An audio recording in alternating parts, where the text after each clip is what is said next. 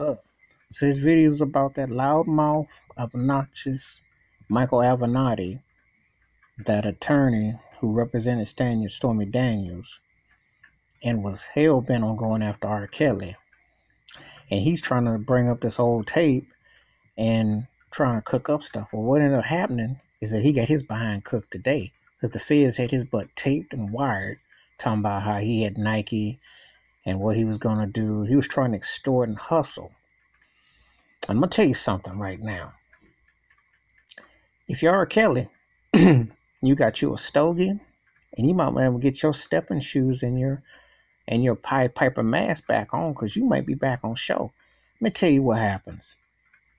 And I'm not, if anything was really on R. Kelly, then that has to be what happens. But I'm going to tell you like this. If this is the prized possession, that's the name of a song that R. Kelly happened to write for the Isley Brothers back on their Body Kiss album back in 2003. But if Michael Avenatti was the prized possession to getting at R. Kelly, well, the ship be sinking, to quote Michael Ray Richardson, from a basketball player in the NBA, because this is embarrassing.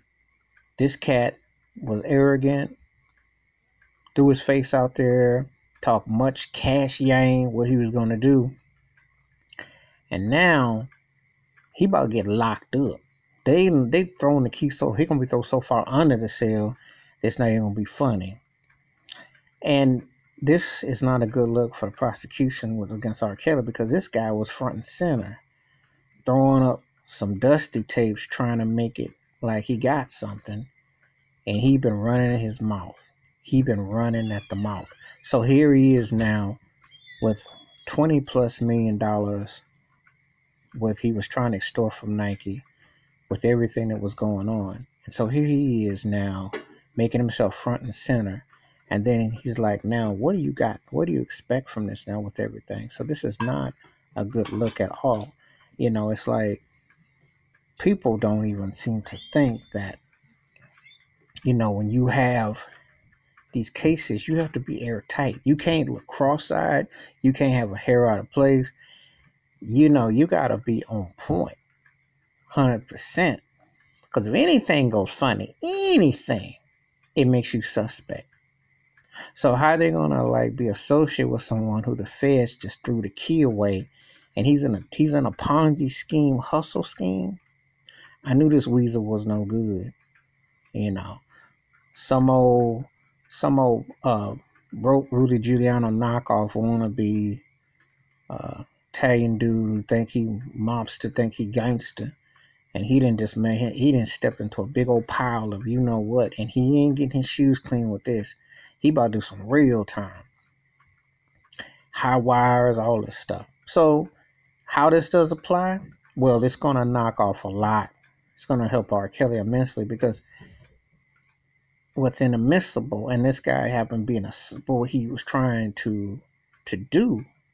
He'd been extorting, hoping to get a payday from the R. Kelly situation to fund his reckless ways.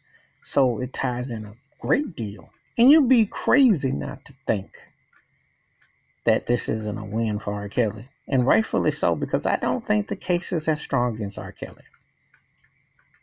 I'm not condoning nothing, because I don't, all the ramifications. But I just don't think this is. I think they piling on racistly. I think that they use this surviving show, but a lot of people, there's too much gold digging out here. Too many hands out, too many people trying to get paid, and they don't really have a case against him. I'm up here thinking, okay, man, R. Kelly done something dumb in the last year, 2 or 3 years, something dumb. They ain't got nothing, really. When you look at it, common sense says all this is just a replay, a rewind of what happened a decade ago. Then you got to sell out dumb Gayle King. She got used as bait, because I'm going to tell you something.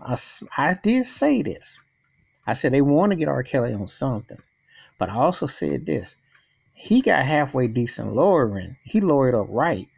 He can drive a mud hole through quite a bit of this, just on time and dates and what you're running. But now that Michael Avenatti stepped in the dog mess, kills, plays his cards right, and they go in correctly, they can really drive a mud hole through this. And and like I said before, I didn't think the case was that strong to begin with. I think it's a pile on. It's the bad mouth him, and there's more going on with the business, the racist music industry that's vindictive, evil, and really because now they don't have any use for him. That's what the pile on's about. But I'm gonna tell you something.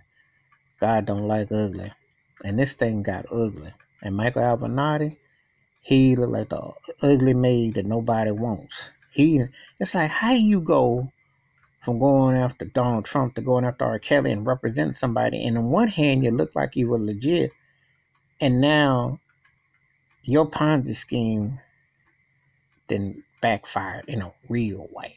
So Michael Avenatti then hurt the credibility, then hurt whatever he was trying to do against R. Kelly, and he hurt his cause.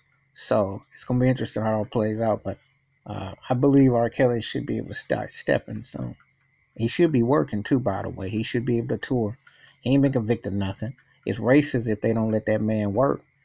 That man has every entitlement to be working. He ain't been convicted of jack. These old lame racist countries who don't want him in them. But then you remember, he wins this case, don't ever go there again. Bump him. Same thing with that whack city of Philadelphia. Because I call him out on it. He ain't been convicted of nothing. So how you gonna bar somebody coming from your whack city, especially in the United States? And they hardcore racist and they're corrupt. So we'll see what's up. But anyway, that is a twisted thing. And this whole R. Kelly thing is more twisted than Trapped in the Closet. It's real twisted. So I'm not saying, I don't know, but I'll tell you one thing: you can't have a lawyer who steps in boo boo. That's not a good look. So Michael Avenatti, now I'm not saying it's gonna completely clear R. Kelly, whatever they got or whatever, but I'm gonna say this: he is more closer to 60-70% on the good right now, because you can't have this representing. And I just think there's a lot of gold diggers, a lot of people piling on. So the lies are coming out. And the money train, the sugar daddy, the Italian dude was trying to promise them that he's gonna take care of them.